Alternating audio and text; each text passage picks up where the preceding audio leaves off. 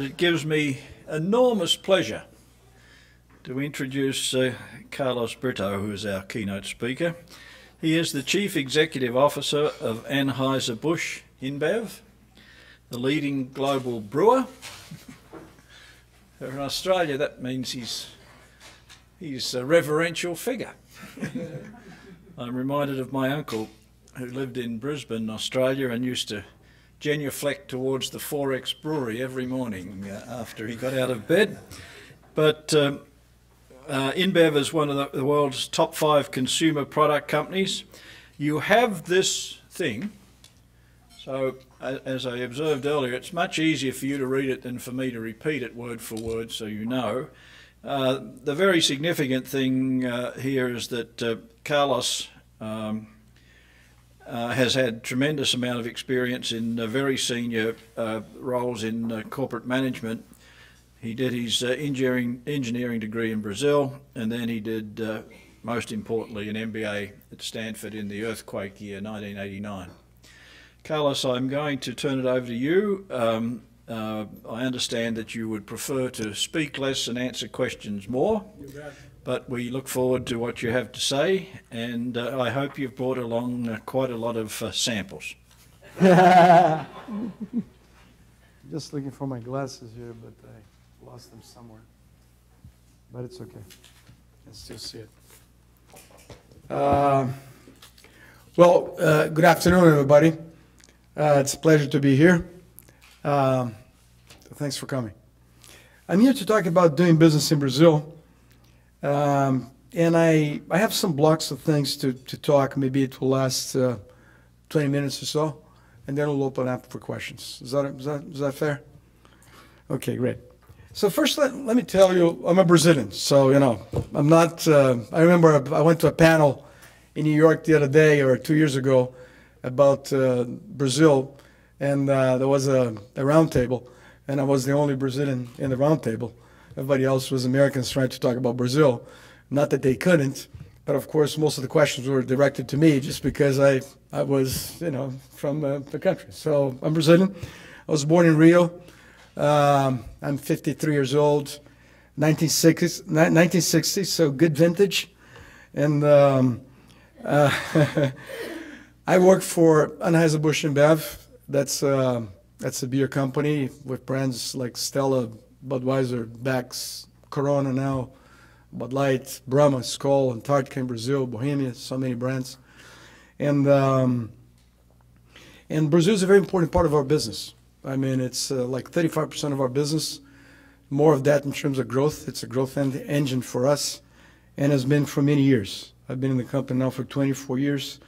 And Brazil has not only been a source of growth for the business, but also a great hub for talent export. I mean, we developed a lot of our great talents in Brazil, and today we have talents of ours in China, in India, in Canada, all over Latin America, where we have business in pretty much all countries, in Europe, everywhere. So we use Brazil really as a hub for talent.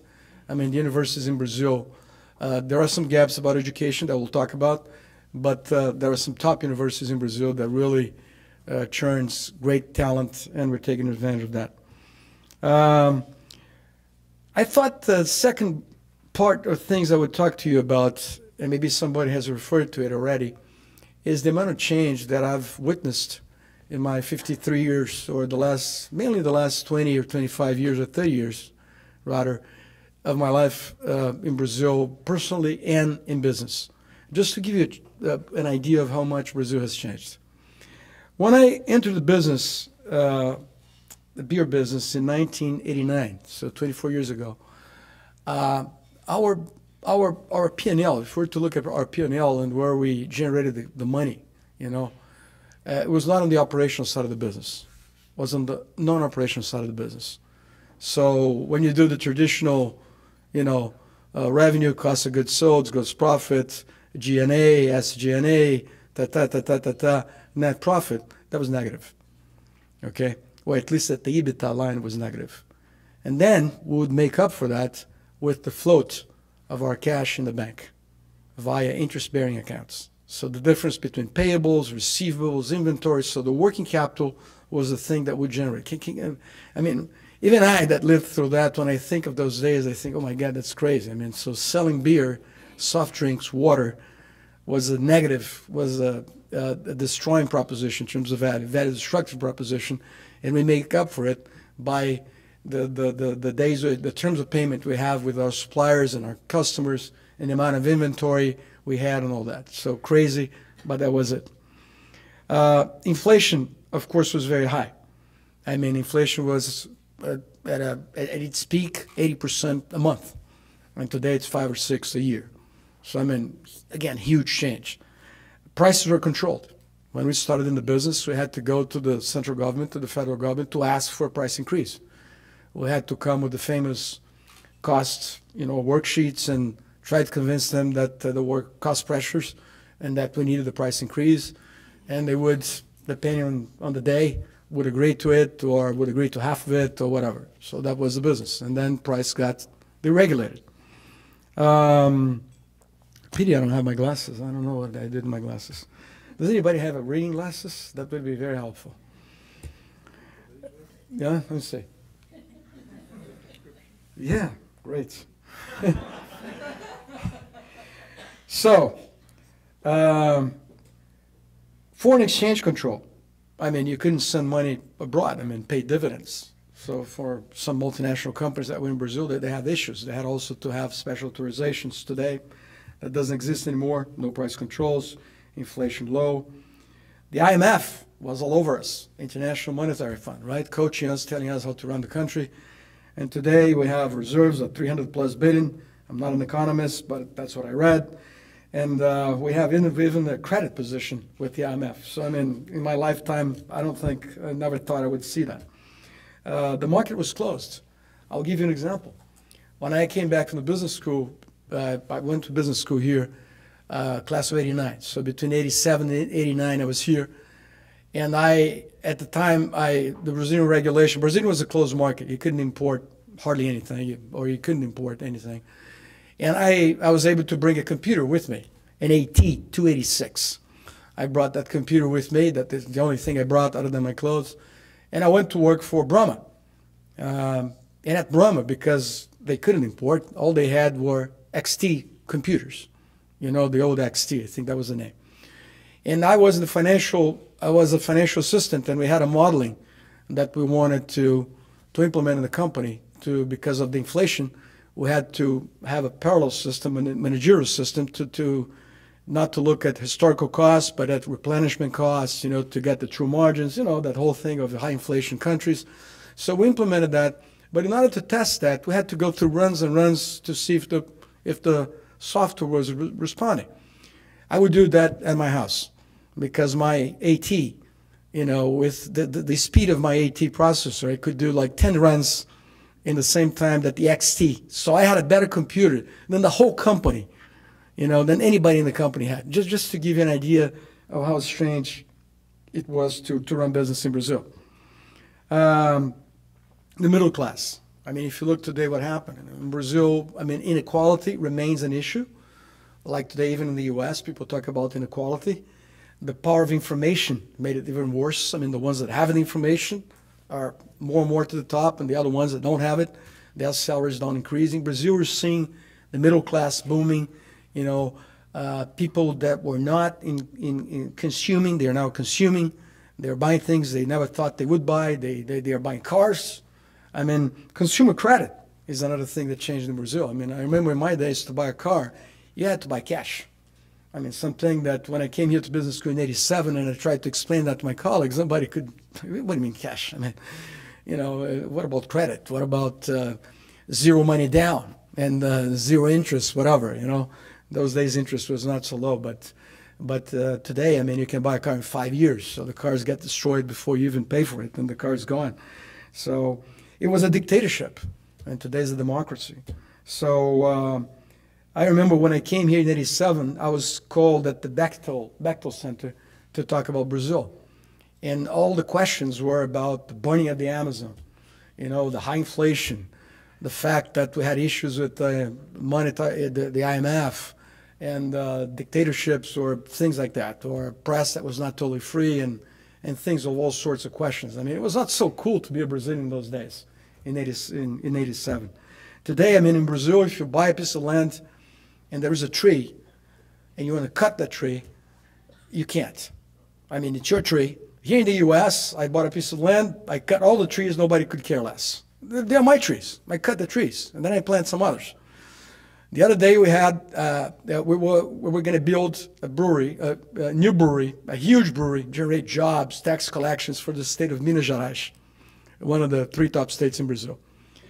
The project got delayed 6 months because we had to cut 10 trees, and those trees were of some, species that was, not found everywhere. And we said, okay, for each one we'll plant 1,000, and it took 6 months discussing 10 trees. So, I mean, that's how the pendulum thing. So from the burning the Amazon, I'm not saying it's perfect in the Amazon, but from going all the way to you cannot cut a tree, that's a crime. Okay, so different country. Consumer credit. I remember when Walmart came to Brazil, it came in the partnership in 1994, before the stabilization plan, with some of our board members. And Walmart came and they said, no, we're going to do business in Brazil the same way we do in the US. And my talk here is about doing business in Brazil. So they came to Brazil and said, no, well, I mean, we are the biggest retailers in the world. Brazil is a big market, so we're going to do business here. And in Brazil, because there was no consumer credit, because there was still high inflation, one available form of credit was what was called the predated check, right? So, I mean, your salary would come at the end of the month, and, on the 20th of the month, your salary was gone, pretty much. So you would write a check, buy something, and tell the guy, okay, this check is good for the 30th. So you hold on to it, and you deposit on the 30th. That was credit, right? Walmart said, no. For us, it's cash, check, but to be deposited tomorrow, or credit card. That's it. And they lost a lot of sales because of that. And then, of course, they adapted, they learned and everything. They now are very successful in Brazil. But just to give you a feel of how different the place was. So today it feels good to be a Brazilian, And maybe 2 years ago, even better. But today it still feels cool to be a Brazilian compared to the time when I went here, when I came here for the business school. And I'm very connected here to the business school. And yesterday I gave a talk there about, leadership and all that. And that was that time, and this is the 3rd time I do it, that time they didn't ask this one question that they normally ask, which is, what should you get from the business school experience? And what I normally say is that in those days, what I got was 2 things. First, my bar was up big time, because when I was in Brazil, I went to the best schools, I went to the best universities, and I was top, 10%, 5% in all these places. And when I came to Stanford Business School, I was average. And that for me was a huge shock. And that for me opened a big gap. And instead of demotivating me, motivated me. But also was a wake-up call. I said, man, the world out there is not this protected place where I live. It's a tougher place. People are very smart. And I'll have to up my game big time if I want to compete in this world. And the second thing I learned at business school is that being a Brazilian was something that could be overcome. And at that time, I thought it was a liability, because all people talk about Brazil was bad, and indeed most of them were right to say, because things were facts. And I had a sense of inferiority coming to the business school, because I was the only Brazilian in my class, and that was pretty much every year they would take only one Brazilian at the Stanford Business School here. And all my colleagues, 85% Americans, 15% foreigners.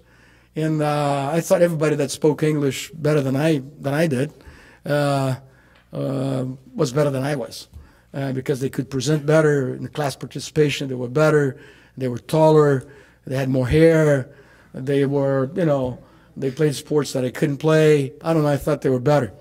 And through business school, I learned that despite the language, unfortunately, we speak Portuguese, which is a language that's not all important. I wish we spoke Spanish in Brazil, which is a much more important language in today's world, but we speak Portuguese. And but other than that, we can compete. I said, you know what, I can compete with my American friends. I don't have a problem with that. I learned that. And that gave me a lot of confidence to be more of a world citizen as opposed to a Brazilian-centric person. And I think to summarize this all, yesterday I was talking to the head of admissions at the business school here, and he was telling me that this incoming class has 15 Brazilians, 1-5. And when I was here, was 1. And Brazil, together with China and India, is the third biggest feeder into the business school in the last few years, other than, of course, the U.S., in terms of international students. So, I mean, you know, talk about black and white, you know, that's what we've lived in Brazil. But let me now talk about one thing that hasn't changed. So I told you about all those things that have changed. But one thing that hasn't changed is, in terms of the way I look at Brazil and the way our company, our group of shareholders and investors look at Brazil, is that we've always been very bullish about Brazil, and we remain this way. We remain bullish about Brazil. And what are the reasons for that? I mean, a couple of things. First, the people in Brazil. Hardworking people, you know, entrepreneurial. There are some statistics about the level of entrepreneurship in Brazil, much higher than many countries. So people want to do things.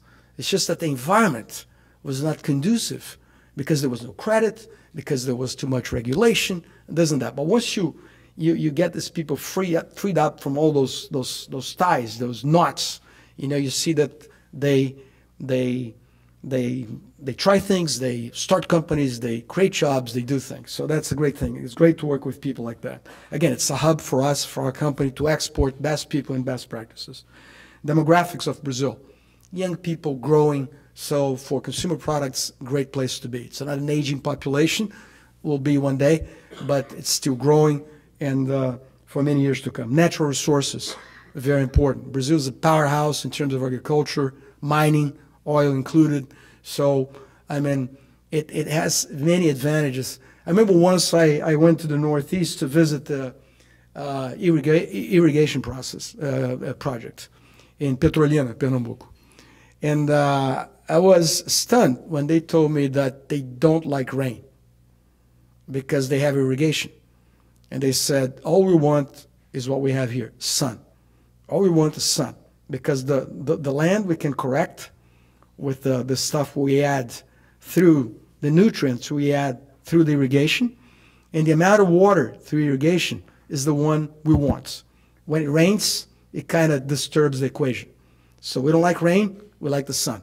And the sun here is 330 days a year, and that's what we need. And that's why we have 2 crops a year, and sometimes 2.5 crops per year, as opposed to other countries that have 1 crop a year. So it's a powerhouse, doesn't depend on the government, totally done by private individuals, no subsidies. I mean, so it's a powerhouse. And mining for all the natural resources and the obvious things we all know. But more than that, it has an amazing domestic market now.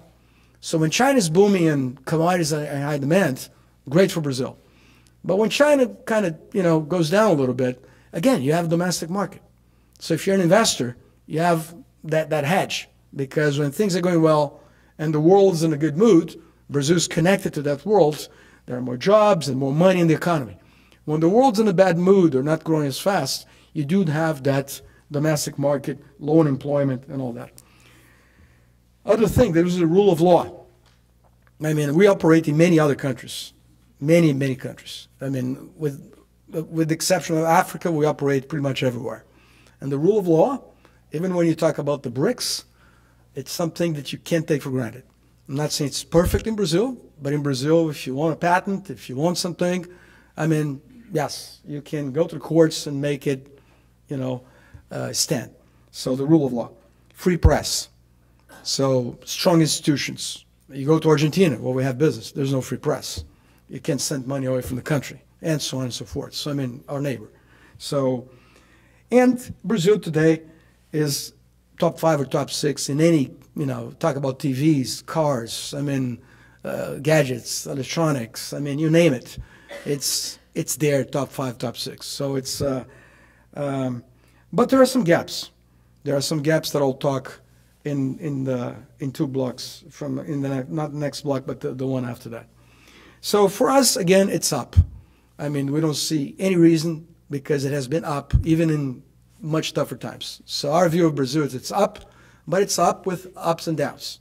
There will be good years, bad years, better governments, not so good governments, but at the end, the institutions, the country, the private will be stronger than that, and it's up for sure. That's our opinion. That's why we're bullish about it.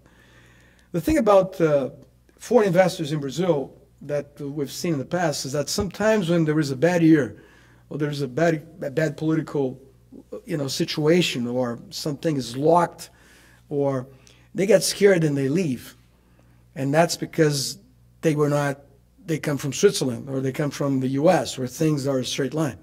But if you're born there, you know that it's up.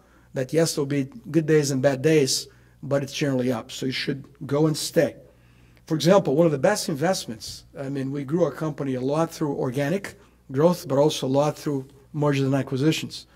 And one of the best deals we've done was in 2001 and 2002, when Argentina was having an amazing crisis. Everybody was leaving the country. Well, we're coming in. Because again, we take a long view. We knew it was up. Now it's going through, again, one of those soul-searching moments. But again, it's up. And yes, there'll be 1 year, 2 years, but then it's up again. So you need to have that peace of mind and hold your breath, and adapt the operations in the bad years, and prepare for the good years, because they will come, because it's up. So again, when I look today at what it's being said about Brazil, it's funny, because being a Brazilian, what was strange for me was the last 10 years or 8 years, in which everybody thought that Brazil was perfect. That for me was strange, because yes, it's a great place, and I'm saying I'm bullish, but it's not perfect. Like any place, it has gaps. So, but today, what they write about Brazil is also, it's the pendulum. Now it's the opposite. Now everything's bad, and it's totally untrue. Because if you look at the numbers, I'm sure there are economists here that will share, and yes, there's also some accounting issues. You can look at this way, that way, but if you look at the numbers of the economy is not what people try to portray in some news rags and magazines and stuff. So it was not perfect. It's not what they say today. It's somewhere in the middle, and for us, for sure, up. So like any financial markets, they tend to overshoot one way or the other way. So what are the opportunities?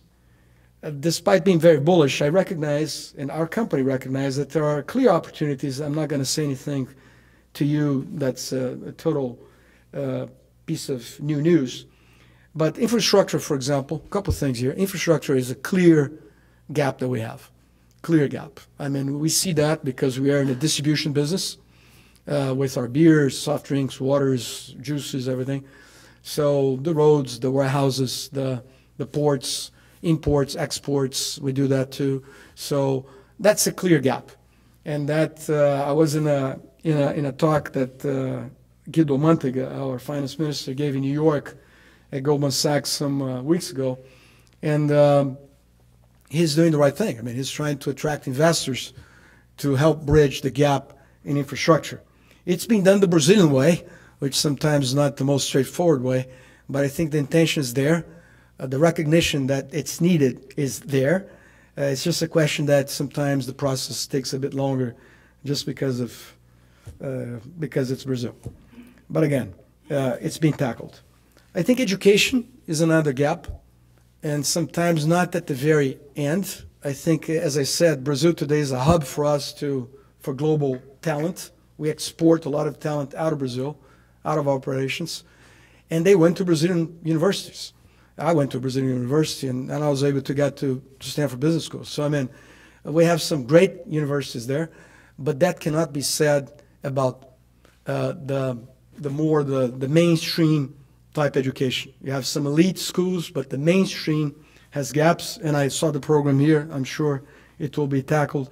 And that is a cost to companies, because when you hire people, you have to train them or retrain them, or sometimes it's tough to find that specific person for that specific very thing, so you need to train that or take from some other place. So education is a gap together with infrastructure. I think another gap is security. The whole thing about security. I think that's also part of what we call some people call the Brazil cost, right? So education, security, infrastructure. Security, yes.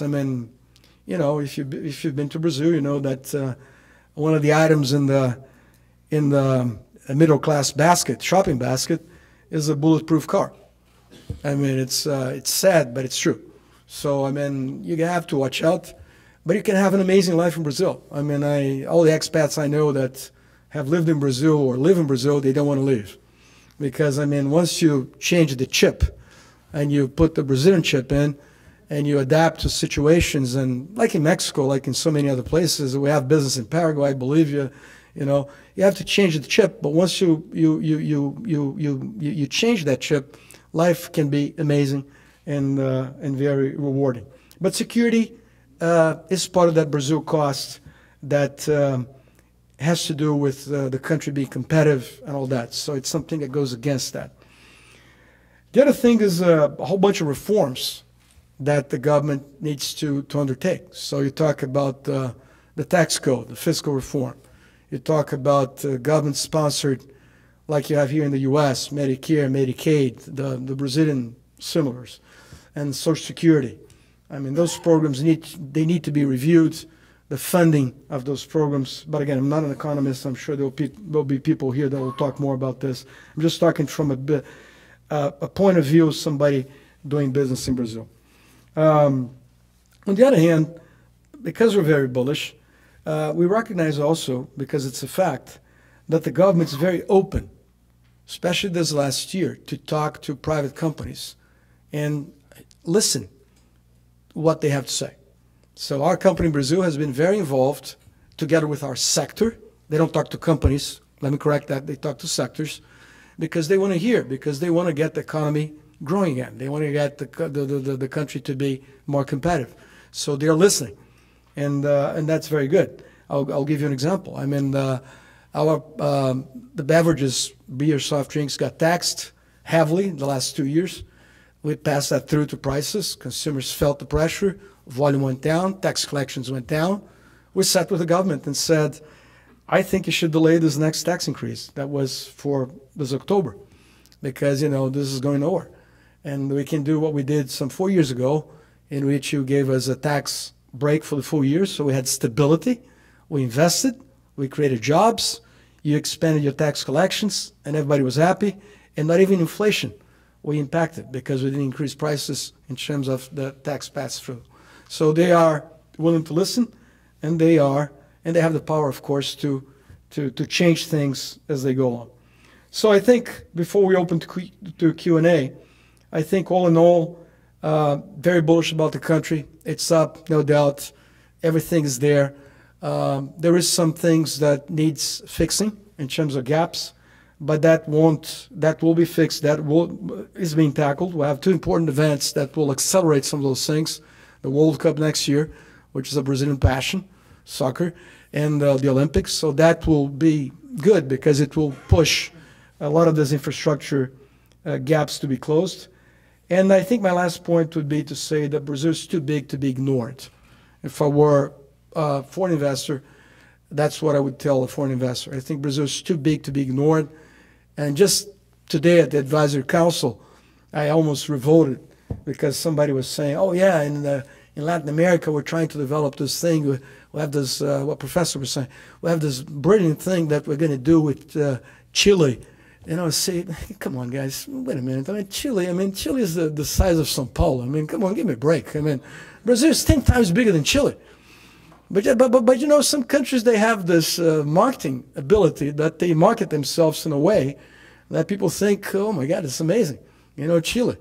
And then there's an elephant here, Brazil, just walking past you, and you're trying to get the ant, you know, which is Chile, whatever. So, I mean, I think it's amazing. I think as Brazilians who haven't been so good at marketing the potential of the country, I think the country sometimes continues to be portrayed with images like samba and dancing and women and soccer and beaches, which is very nice for the tourist industry, but maybe not the best thing to portray when you're trying to attract investors. I think we have much more to show than all this imagery.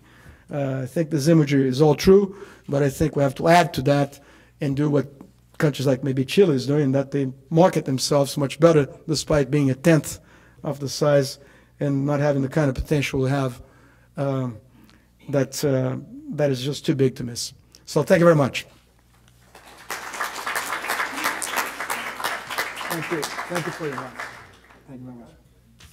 Okay, well, I don't have a mic on, so I do need a microphone because I am going to ask the first question. Thank you. So people, is this on?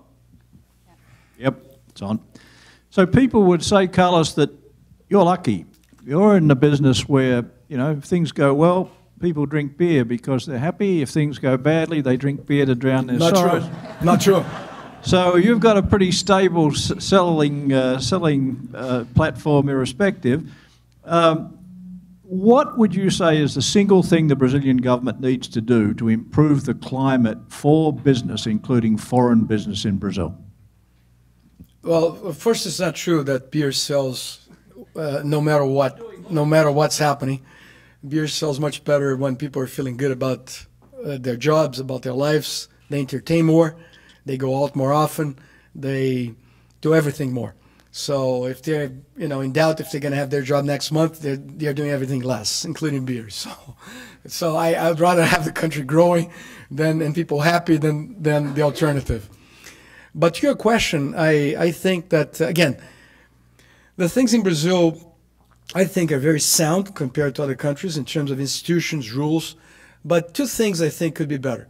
I think rules could be more stable, because I think what business people want, including ourselves who are there, is that the more stable the rules, the more confidence you have to invest, because investments take years to mature, to pay back.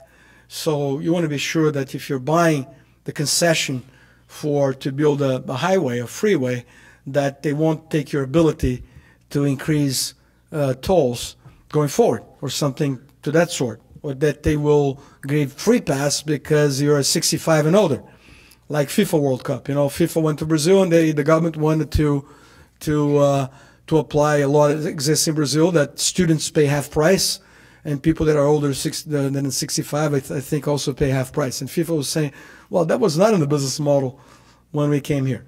So I think rules being more stable, I think, is key. And I think infrastructure, the whole Brazil costs.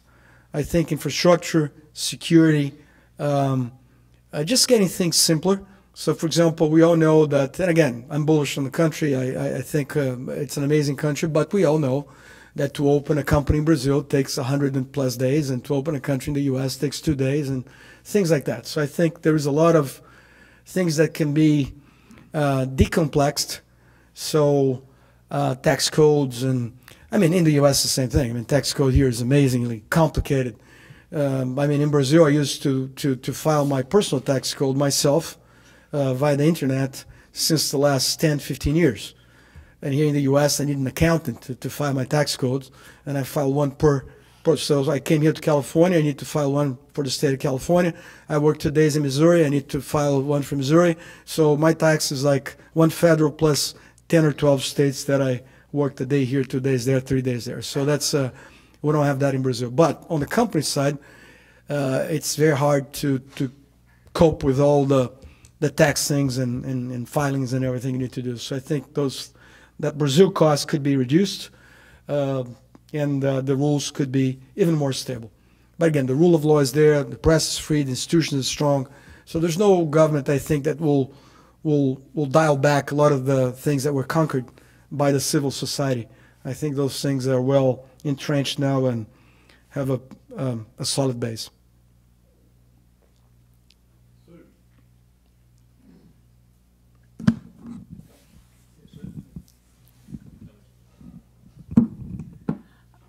This is a little more specific. You sell beer as one thing. Could you tell us about Brazil and its tastes that are different from other parts of the world, from your experience working internationally, and how you market things there differently from other parts of the world? Yeah, the amazing thing is that consumers are very similar. They're more similar than we think. Just like human beings are more similar than we think. I mean, I remember when I was at high school, we had to choose our careers at some point through the end of high school. And in Brazil, you have to choose. It's not like in the U.S. where you do liberal arts and then towards the third year, fourth year, junior year, senior year, you do a major here, minor here, or you go to law school. No, you have to choose when you, at the age of 17, 18, you have to choose law school, engineering school, medical school, business school. You have to choose that.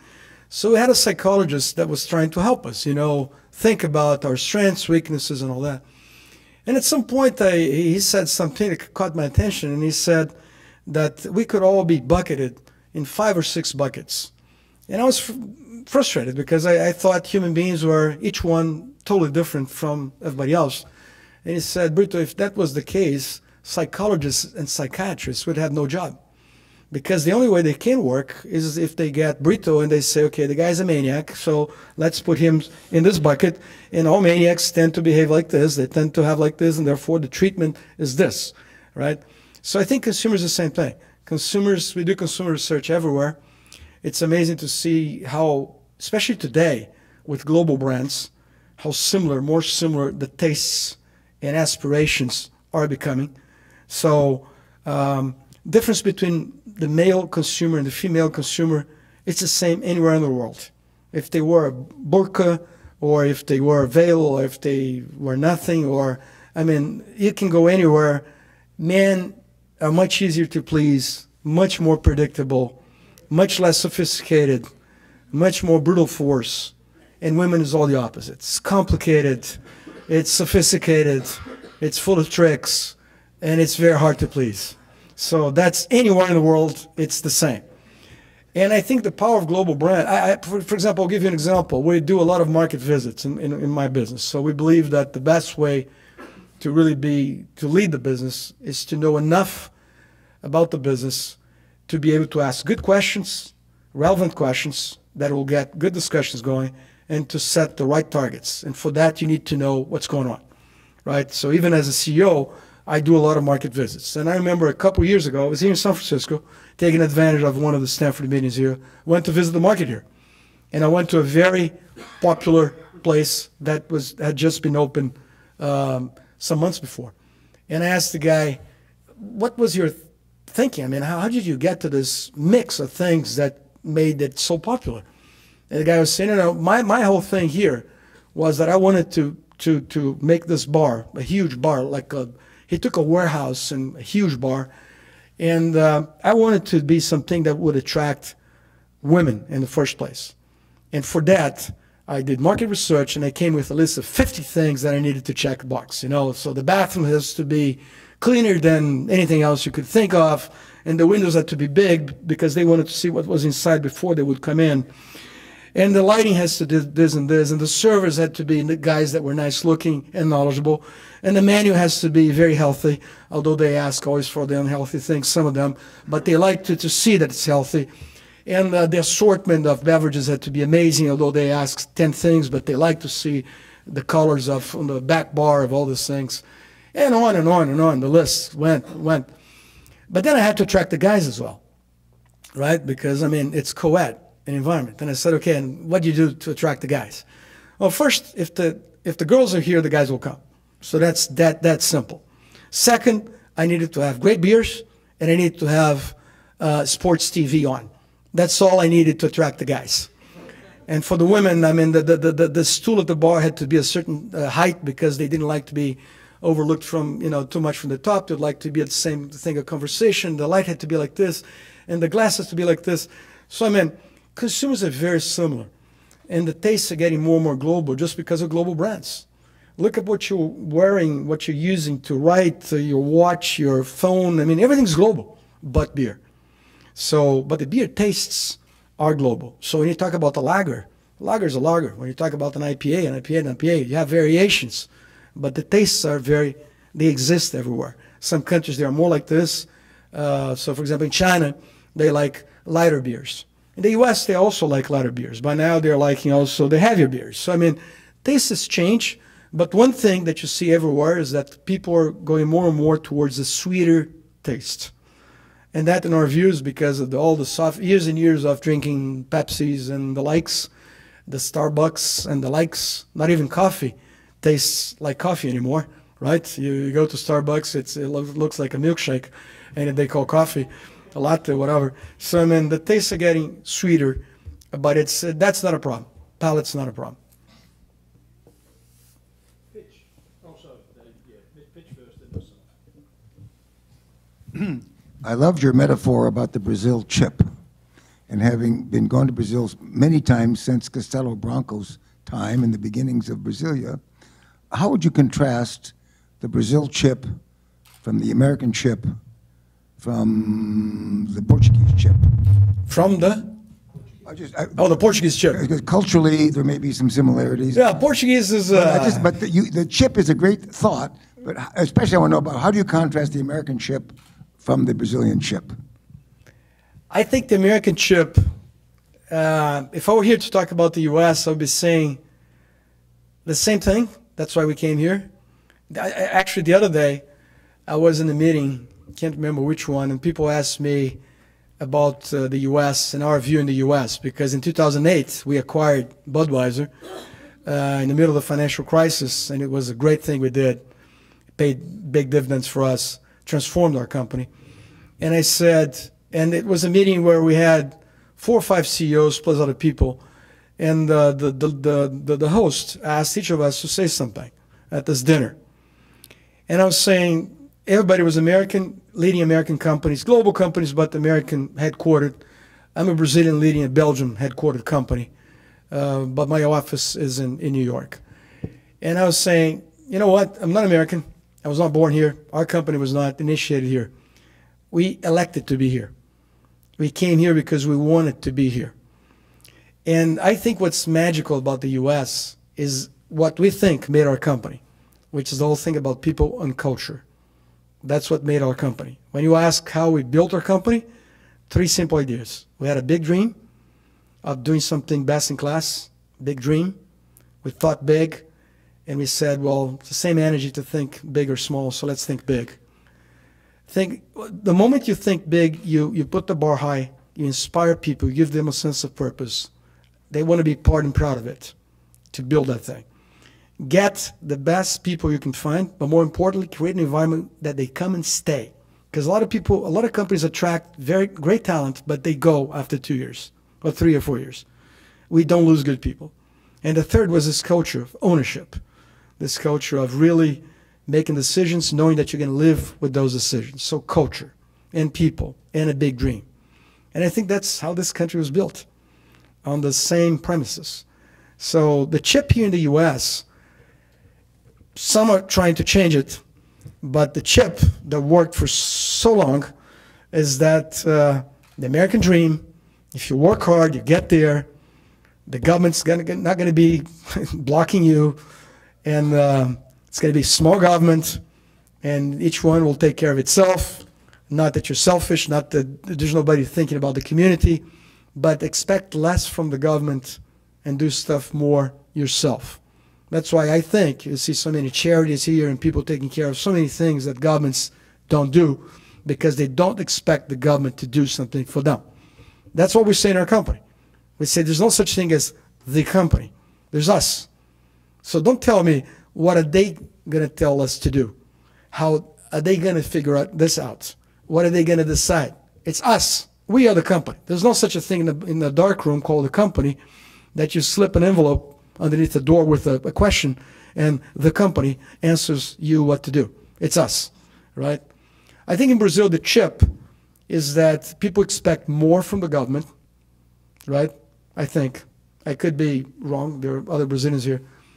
I think when I mentioned the chip, I was mentioning more the way you live there in terms of security. So, you know, you're not going to be biking around the city. You know, you're not going to be walking at night to go to a restaurant, depending on where you live. You know, you have to have cars that are more, you know, stronger, that are stronger cars. You have to live in gated communities. So, you know, but if you adapt to that, like when you go to Europe, well, we moved from Canada to Belgium. And my wife, who has lived most of her life here in the U.S. because of her dad and stuff, and she was saying, oh, Belgium. I said, it's not better or worse. It's different. You have to take the chip and put it on the chip. The parking lots are smaller. Everything is small. Everything is old. Everything's different. But the food's better and a lot of things. You know, the products are not all GMO. You know, you can taste the tomatoes, you can taste the things. So when I was referring to the chip, for each person will be a different chip. But I think you can't compare. It's just different. It's a different experience. But if you're willing to make that transition, you can enjoy it, learn, have a great life. But if you say no, like Walmart said in 1994, we're going to conduct business in Brazil the same way we do it in the US, and of course it has to work. It didn't work. And then they changed the chip, tried to understand how people thought and what was important for consumers, and the fact that there was no credit, so the post-dated checks were, in fact, the credit, and then they're now very successful. So that was what I was referring to.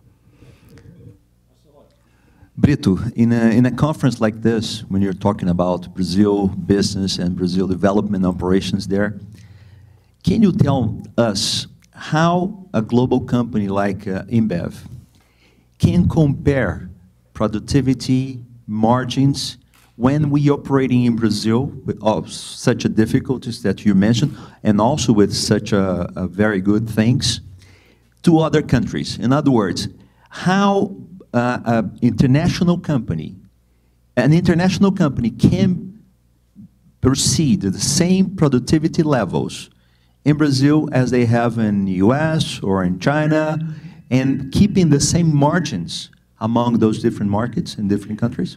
Well, it's a great question, because, I mean, in Brazil, don't get me wrong, I mean, people are very smart. The people that work there, and our efficiency levels in Brazil are very high. And that's why Brazil is used within our company a lot as a benchmark to efficiencies, be it in distribution, manufacturing, anything. So very smart people there that build a toolkit of best practices that we export, okay? But in a company like ours, we look at countries as a portfolio. So some countries have growth, not the margins. Some others have the margins, not the growth, and so on and so forth. So, and the beauty is having this balance between emerging and more mature. Because I remember when we bought Budweiser, a lot of our investors that have been with us for many years told us, wait a minute, with Budweiser, you're going to change from being 80% emerging markets to more of a 50-50 emerging and more mature established markets. That's not good. And we said, you're American, you're European, we're Brazilians. We know that emerging markets, they do this. So I don't want to be 80% based on only emerging markets. I want to have a company that has some balance. Yes, they have growth, but they have also volatility. The other places have less growth or no growth, great margins, a great potential for up-trade consumers, to get consumers to drink the same but pay more, and they're more stable. So that's what you need. You need that portfolio play to have a business that will endure good days and bad days. So that's how we look at it. For example, if you look at our business in China, where we have 30,000 people, we have 36 breweries, okay? It's growing at 10%, 15% a year with margins much lower. That's a bet we have. We have a bet that that country, like Brazil was in 1989, that the margins were terrible, that as the country deregulates things and the things that's more, the markets can move, that things will get to a better place. It's a bet. But because we're Brazilians, we've seen it before, we are betting that that could happen over there as well.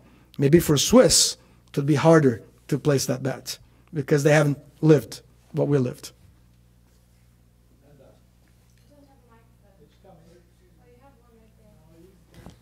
Maybe the microphone's in the same place of my glasses, somewhere. Hi. Yeah, yes. So I think I'm the token startupper in the room. And as such, I have two questions regarding, well, one is the influx of venture capital into Brazil, which about 1.5 years ago was kind of, you know, the thing that was happening. Everyone was writing about Brazil. Yeah. Excel was going into Brazil. It was just the hottest thing ever. And then it just died out, and it ended up being chilly afterwards, and it just, you know, it keeps moving. So I was wondering if that affected innovation at all, if there were a lot younger people starting companies, and if those companies got the funding, and if that funding actually helped them innovate. I know one of my good friends who was a colleague, also an economics major, went back to Brazil to start a company in Grece that's very successful now. That's my first question. And the second question is more related to you know, the Twitter IPO stuff. I'm wondering, you mentioned a lot of research, and I'm wondering how and if you use social media to do that research. Oh yeah, no. Social media today is everywhere because if you use social media to conduct research, it's much faster, real time, cheaper. So you can access a larger pool of people. It doesn't work for everything because, for example, if you want to do a research on the sipping tests for liquid, that won't work. But if you're talking about imagery and attributes and branding and what they think, how they compare different brands and what they think it's working in the brand, what's not working, what should be added to a brand, then social media is a great place to do it. So for sure, we've been using it a lot. And because I always tell our guys, if we were in the toilet paper business, it would be very hard to generate content. But because we are in the beer business and we sponsor everything that moves or sings or everything, we sponsor content for us. And because content's key, today we consider ourselves also a little bit like Red Bull does, and Red Bull is best in class in that, content factory. We have lots of content, and in social media, the way to hook and hold is with content. Otherwise, you just have fans, but they're not active. What's the most effective channels? Twitter, Facebook, Reddit, and there's so many of them. Oh, today it's a mix of all these things. I mean, videos are also so your YouTube channels are also very important. Facebooks are very important. Twitter for us, less important. But video became very important. So the whole thing about videos that go viral and blogs and things like that, we pay a lot of attention to that. There are many metrics that you can use to monitor what's going on. In your first question about venture capital, I mean, I'm not the best to answer. What I know is that investors are it's greed and fear that governs their minds, and the herd instinct. Right? That's what you learn in business school. So when everybody's going to Brazil, venture capital, angels, investors, and families, and everybody's going there to invest, then you feel like, oh my God, I can't miss that. So everybody's going. Then once the first one pulled the plug, then everybody says, well, maybe that's what we should do and rethink this whole thing. Let's pull the plug. And that's when the best opportunities arise. So I know the guys from General Atlantic, which is a venture capital company, they have a different model, but they help companies not be started, but they help companies globalize. They are as committed to Brazil as ever before because they are long-term oriented. They don't have funds that need to be invested in 5 years or so. They think like we do, long-term. So it's great when you have a dream. That's why a dream is also important because then the bumps on the road don't affect you as much. If you don't have something that you're looking that's way over there, you're just looking at the bumps. And every bump will impress you a lot. Oh my God, look at this bump. But if you're looking, 10 years ahead, a bump is just part of getting there. And so I think investors in Brazil, they should think more long-term. Easy for me to say because we have a business there and we have experience there. But I think if you go back, you'll see that, yes, there was a downturn, but then there were years and years of upturn, and then a little bit of that downturn, and then so average, it's up. Yes. I'd like to make a brief comment and then a question. From my accent, you can tell that I'm coming from the beer capital of the world. Originally, indeed, InBev bought our family business about a decade ago. And there, if you go through the annual reports, for the past 100 years, people are complaining about people drinking less and less beer. So that's just to counter that point that everybody always drinks more when things are good, so they were always complaining. The question, though, I wanted to ask is, you touched on this from a couple of angles, but maybe you can expand on it. You said Walmart, when they went to Brazil, thought they'll do business the American way. InBev has always prided itself in being local and understanding the local culture. If you can give kind of tips to an American enterprise or international enterprise that wants to do business in Brazil, what are the sort of things that they should consider about Brazil? How would it be easier to do to not have the typical traps in Brazil? Kind of a couple of other points other than just what you mentioned about Walmart. How can one succeed in Brazil? Are there some other simple tips or hints that you might have for business? Well, I can talk. Hard for me to put myself in their shoes, but I can talk about how we do it when we go to a new country. I mean, when we go to a new country, for us, everything's about people. So that's the first thing we do. So how can we find some great people on the ground that we can attract, retain, immerse in our culture, trusted people, so they help us understand the market, competition, consumers, access to point of sales, brands, and everything else. But for us, it starts with people. If you don't have people on the ground, then you're just reading reports from other companies that you sent there, as opposed to you going there. We believe in going there and smelling and touching and seeing what's going on for your own eyes. I think that's the first thing. So we try in the place where we have business to have lots of local people in our management teams, in our leadership teams, as much as possible. At first you go, of course, with the head guy is always somebody that comes from a different country to start the business there, to spearhead the efforts. But as soon as possible, we try to get local people involved, because at the end of the day, they know the market better than we do. And if they buy into how we do things, for us much more important than what we do, then that's the way we start. I'm sure I didn't answer your question, but I think it starts with people you can trust, that buy into the way and how you do things, and they will translate things for you in a much better and unbiased way. That's how we start. And then what we do is we export the brands to the country. We start seeding brands before we commit. So we start in what we call an asset light model. Then when we have some critical mass, then we commit capital. But first is the people. Then it's like prototyping. So you start seeding, and then you learn, and then you commit. And I'm not saying it's a recipe 100% will get you there, but that's what works for us. Going to new markets, white territories. Well, we're doing extremely well. One tiny one. No, no, this is be quick, be quick. Do the Clydesdales go everywhere? Yeah, Okay.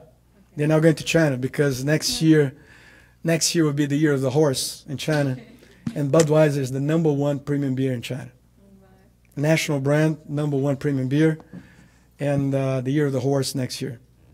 So they're going to China. That was indeed a very important question.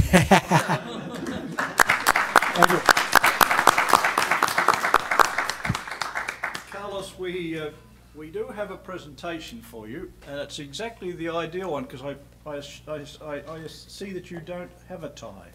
Yeah. This tie is the building tie. Oh, I see. So this is the gun building tie.